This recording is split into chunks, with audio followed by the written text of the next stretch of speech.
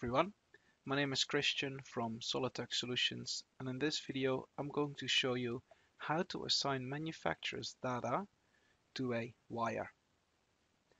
By default, SolidWorks Electrical out of the box is already set up with various different wire styles, as you can see on my screen in my project over here. However, these wires over here have no manufacturer's data assigned to it yet. And sometimes you want to show this in your reports or in your bill of materials. So let's have a closer look at what information we have at the moment. If I would go to my schematic and go to my single line or my wire style manager, I can see that I've got my 24 volt AC control signal, and if I double click that over here, this is the information that is currently assigned to the wire style. So I can route this inside SolidWorks 3D, and what it will do is it will give me the length, it will give me the description or the name, and that's about it. What we can do, however, is we can link this wire to a cable reference. So if we go to cable reference over here, and I'm going to filter out on just single conductor in the cable, you can see that there is quite a bit of choice that we've got to select from. Now, just for demonstration purposes, I'm just going to select the top one over here. So that will be a 1.5 millimeter squared cable, and it automatically assigns the manufacturer to this.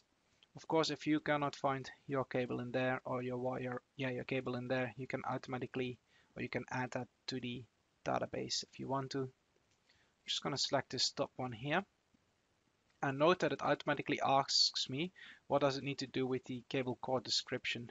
So you can assign that either to the description up here or to the translatable data, which is down here. So it'll automatically copy that over. Well, I would like to leave my 24 volts AC signal over there, so I might choose the translatable data. Note that automatically, as soon as the cable reference was added, that my diameter has gone up to 5.5 mil, and my section is still 1.5 millimeters squared. So it will automatically change this as well. There is no wire color assigned, because it's probably not been assigned to the manufacturer's data, so I can choose up here if I want to have the color green. Now clicking on OK and closing this off, close this. Let's have a look at our reports. So if I go to project and left click on reports, at the moment I cannot really see any manufacturer's data in my report yet. I can only see the color. Now in my last video I've showed you how to sort cables by color and then give it the total length of that color. We can do exactly the same thing, but now on cable reference. So the first thing that we need to do is we need to go to its properties of this report over here. So left click on properties. I will go to columns over here, and I'm going to simply add another column. To add another column, we right click over here, and we're going to use the cable reference from line type. And we might want to move that up a little bit. I'm just going to move that before the length. Okay, so the cable reference is in here now. I'm just going to click on apply, close this off. We have to just refresh this report, so I'm just going to go to one tab and I'm back here.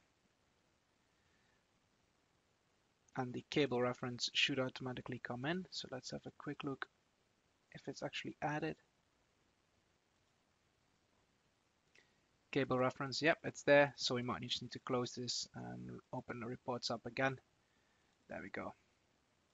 If I open this up now, you can see that the cable reference has now been added to all my 24 volt signals. So now you've got your manufacturer's data inside the list of wires by line style. That's it for this week's video. Thank you for watching, guys.